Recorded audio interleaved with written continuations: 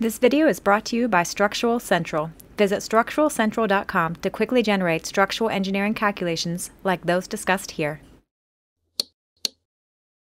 Hello engineers! Today I'm going to show you how to determine some of the snow loads on your roof, including loads due to snowdrift.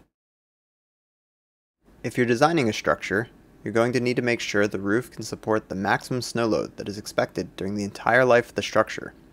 If the structure happens to be in a warmer climate where there's little ground snow load, you may be tempted to just say, "Hey, I already have to design the structure for a roof live load of 20 pounds per square foot. Since our ground snow is less than that, I can just ignore it." While this is wrong for several reasons, the most significant is that even in a region with just 5 psf ground snow load, the 3 inches of balanced snow that is expected can turn into over 2 feet of snow in areas due to drifting. Then you may end up with loads exceeding 30 psf, which is significantly more than the roof live load. So unless you happen to be in one of these regions where the ground snow load is 0, you are not off the hook. Now let's get into it. A version of the International Building Code, or IBC, applies for nearly all structures within the United States. The IBC then references Chapter 7 of ASCE 7 for determining the snow loads. The first thing you need to determine is the flat roof snow load. This is done using the formula shown. The formula works by taking the 50-year ground snow load and adjust it to apply for roofs by multiplying it by these factors, which account for how much snow is blown off the roof, how much snow melts due to heat coming from inside the building, and how devastating a collapse of the structure would be. We'll go through the factors in the equation one by one. The first factor is 0.7. This is basically your starting point. It says that the snow load on the roof will be 70% of the ground snow load for a heated, partially exposed building in an urban, suburban, or wooded area of ordinary importance. From here, the other factors make adjustments for any deviation from that condition. The second factor is CE, or the exposure factor, which accounts for the wind blowing snow off of the roof. Its value can be found in a table in ASCE 7, and it depends on 2 conditions: the surface roughness category and the exposure of roof. First, we'll look at surface roughness category. This parameter accounts for obstructions in the upwind direction within about a mile of the building. A region with lots of large obstructions from buildings or trees will be less windy than a region that is flat and open. Category B is for urban, suburban, or wooded areas. Category C is for flat, open country where the obstructions are generally less than 30 feet tall. And Category D is for completely unobstructed areas, like you would get from water surfaces or mud flats. Additionally, there are other options for when the building is above the tree line or in Alaska with no trees within 2 miles of the structure. For exposure of roof, it is accounting for obstructions within the immediate vicinity of the structure. More specifically, it is looking at a 10-to-1 plane that starts at the roof level. If nothing passes through this plane, then the roof is fully exposed. If there are any trees or taller buildings that break through the plane, they are considered obstructions, and so the roof is partially exposed. Large mechanical equipment and parapets also count as obstructions. To be sheltered, the building must have conifers tightly around the building. Deciduous trees do not count since they are leafless in the winter. Moving on, we have CT, which is the thermal factor, which accounts for snow melting. The options are pretty straightforward. The colder the roof is, the less the snow will melt. CT is 1.0 for a normal heated building. It goes up to 1.1 if the temperature is kept just above freezing or if you have a ventilated roof with good insulation. 1.2 is for unheated or open air structures. And then the maximum CT value of 1.3 is for freezer buildings. It's also possible to use a CT value of 0.85 for a heated greenhouse, but this is only permitted if there is a warning system in case of a heating failure. The next factor is for IS, or the importance factor. Its value can be found in Chapter 1 of ASCE 7, and it depends on the structure's risk category. The importance factor is used to adjust the 50-year ground snow load so that it applies for different periods. A risk category of 1 is for minor storage facilities, which are designed for a 25-year ground snow load, and it goes up to 4 for essential facilities, which are designed for a 100-year ground snow load.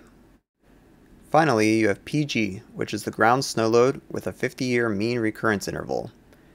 Its value depends on where the structure is located within the United States. For most locations, it can be found using the map in ASCE 7, but be sure to check with the authority having jurisdiction to make sure that you are using the value that they require. Now that you have all the factors, you can plug them into the equation to determine the flat roof snow load. Next, you'll need to determine the sloped roof snow load, which is also called the balanced snow load. This is done by multiplying the flat roof snow load, PF, by the CS factor, which is the slope factor. The slope factor obviously takes into account the slope of the roof, but it also considers how warm and how slippery the roof is. Its value is determined using one of three graphs found in ASCE 7. You select the graph based on the value you previously used for CT. The value will then come from either the dashed line or solid line, depending on if the roof is considered an unobstructed slippery surface. To be considered an unobstructed slippery surface, there can't be any obstructions that would prevent the snow from sliding. The surface must also be a smooth material, like metal, slate, glass, or be a bituminous rubber or plastic membrane. Once you know which line applies, you can get the CS value from the graph by using the roof slope. You can now multiply it by PF, and then you've determined the sloped roof snow load. In addition to the sloped roof snow load, you're also going to need to determine the minimum snow load. If there's a single heavy snowstorm with little to no wind, the snow on the roof will be the same depth as the snow on the ground. The minimum snow load covers this case. The formula is just the importance factor, IS, times the minimum of the ground snow load, PG, and 20 PSF. It is similar to the flat roof snow load, but does not include the factors for the roof's exposure and any thermal effects. The limitation of 20 PSF for PG is required since a single storm is unlikely to exceed this amount.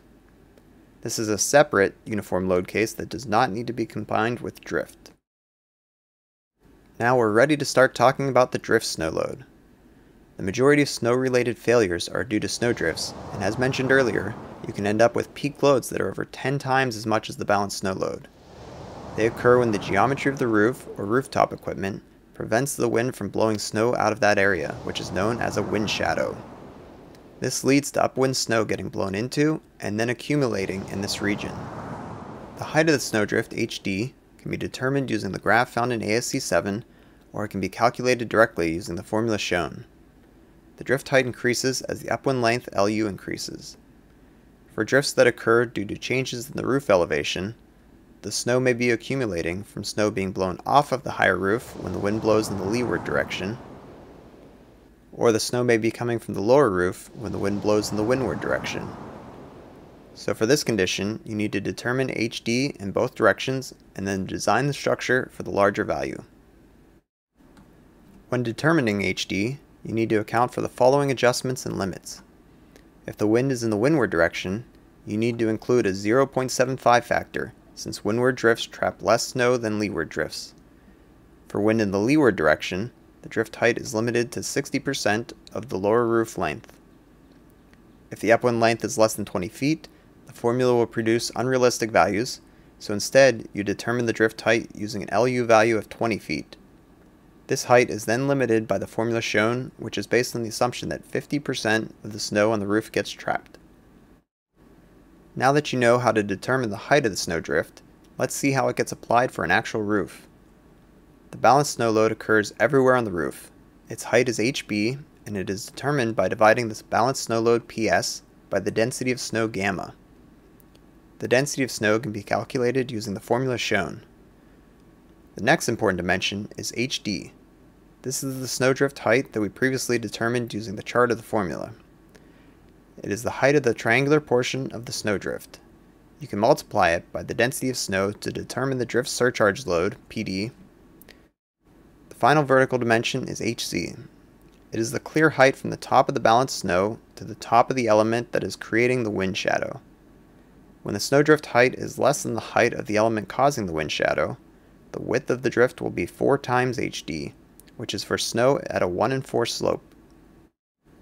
Now we're going to take a look at how the snowdrift dimensions change as the value for the snowdrift height increases. When the upwind length LU increases, HD increases, so the snowdrift width also increases, still maintaining the 1 in 4 slope. Once the snowdrift reaches the top of the element causing the wind shadow, it does not continue to get any higher, since the snow would just get blown away. Instead, it begins to grow wider and wider until it reaches 8 times HC, which is for a 1 in 8 slope. At this point, the transition is so gradual that no additional snow accumulates. If the calculated drift width is wider than the roof, then you can reduce the drift height to 0 at the edge of the roof, so that the load is just from the balanced snow load. And that's how you determine the snow loads on your roof due to drifting. Keep in mind that this has just been a quick overview of the process. You'll need to look closely at ASCE 7 to make sure you are meeting all of its requirements.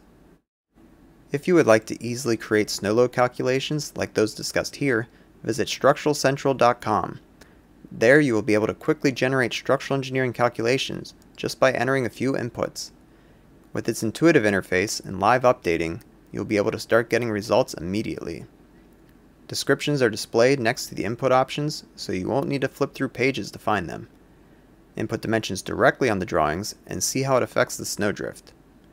The calculations are well referenced with values plugged in, just like you would write by hand. You can also move the mouse over the variables to see a description of what they are and see all other instances where they're used, making calculation review a breeze. Head on over to structuralcentral.com and sign up for free today.